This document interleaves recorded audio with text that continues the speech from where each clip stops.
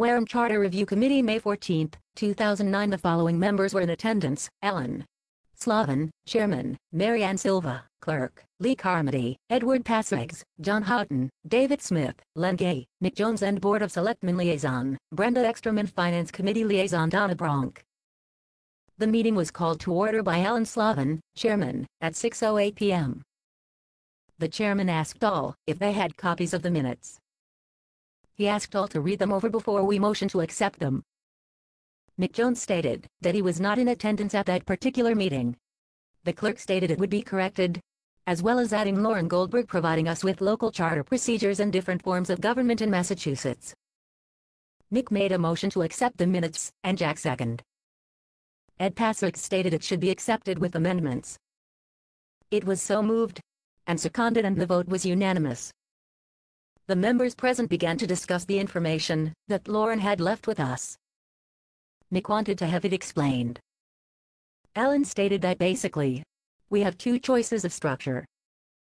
Alan explained about the Special Act Charter Amendment, which needs a 2/3 majority vote.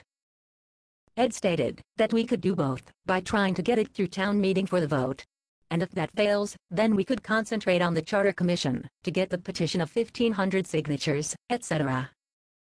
He stated that we have one or the other or both. We discussed the elected commission and their powers. It was discussed, if we chose to do both, and one or the other fails, we can go through town meeting, and also go for the Charter Commission. It was asked, if we could take it to the next town meeting, or do we have to wait for 2010? The body was not sure if this needed to be done during the first town meeting ending in 0. Alan suggested that it is something we should ask Lauren. Basically, if we will follow 43B, Section 10 and 11, you bring it in the year ending in 0 with a special act. The body was not sure on that issue either.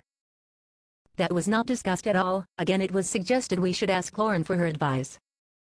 Mick asked about the types of governments that Lauren had stated she would provide, and asked if we had received it. The clerk stated she had not, but would be happy to get in touch with Lauren and remind her to send it. Alan then discussed the charter articles that had been bundled and voted for further study. He stated that we are not obligated to look at them, but out of courtesy we should take the time to review them, no matter what they are. The only article that he stated he was not confident about was Article 51.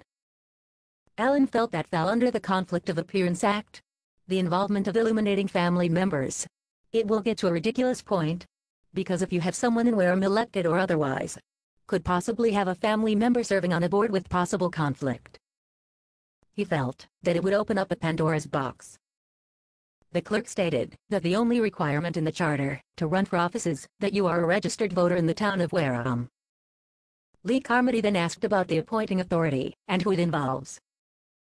It was discussed that town moderator, chairman of the Finance Committee, and chairman of the Board of Selectmen constitute the appointing authority. She stated that the point being was if there is a relation with any one of the members of the appointment authority and the appropriateness. It was stated that Planning Board, Capital Board, and the Personnel Board are the only boards appointed by this particular committee, and it requires a 2/3 majority